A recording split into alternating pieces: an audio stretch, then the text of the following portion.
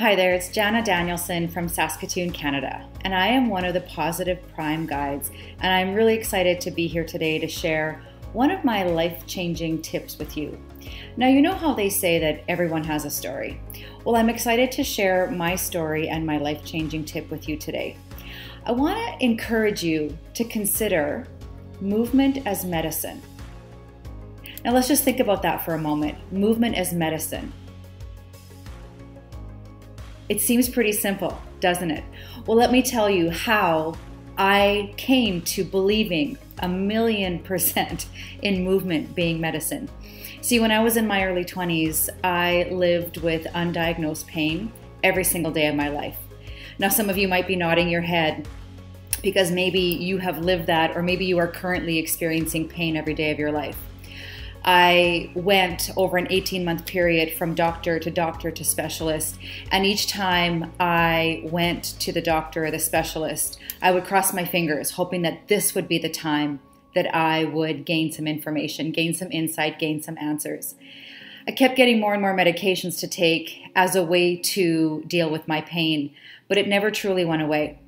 There was one point at the end of my 18-month medical journey where I was told that the pain was in my head and that I was seeking attention. See, this really was like someone pulling the rug out from under me. I wanted three things in my life, only three. I wanted to marry my high school sweetheart, I wanted to be a mom, and I wanted to be an entrepreneur in the worst way. And I kept questioning whether I could do any of those, whether any of my dreams would ever be able to come true, simply because I lived with pain every single day of my life. How could I have a happy marriage? Would my body even be able to bear children? And how could I possibly build and grow and nurture a business that would impact the world if I couldn't even get out of bed in the morning? See, when you think about movement as medicine, it changes your mindset.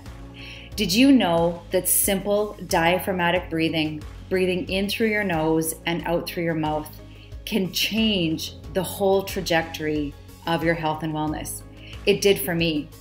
See, I learned about diaphragmatic breathing through my Pilates practice, and Pilates was my vehicle to changing my life. I walked into my first class and could not even really connect with what my instructor was saying. My body did not know, it did not understand. But each time I went back to that class, there was more and more information that I gleaned. I learned things like when you breathe diaphragmatically, you take in 600% more oxygen. Now, why is this important to you? Because our body is made up of trillions of cells. You are made up of trillions of cells.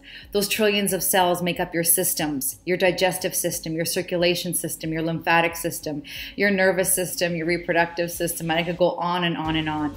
These systems need to have cells that are flourishing in order for them to be at their very best, so that you can be at your very best.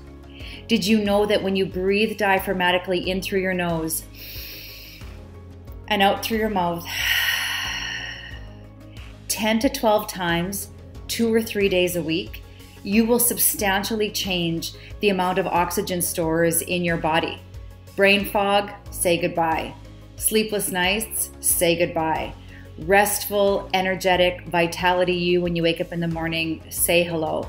And that's exactly what I did. I changed my life. I shifted my career. I'm a wellness entrepreneur. Yeah, a wellness entrepreneur. You know what else? I did marry my high school sweetheart, and we have 3 amazing boys, and really all my dreams did come true. I see movement as medicine every single day of my life. When I wake up, I appreciate my body. When I go to bed, I appreciate my body. And so today, if you can take away that one coaching tip that I have for you, breathe. Simply breathe. 600% more oxygen is an absolute game changer to your body. In through your nose, out through your mouth, because you deserve to live the life of your dreams.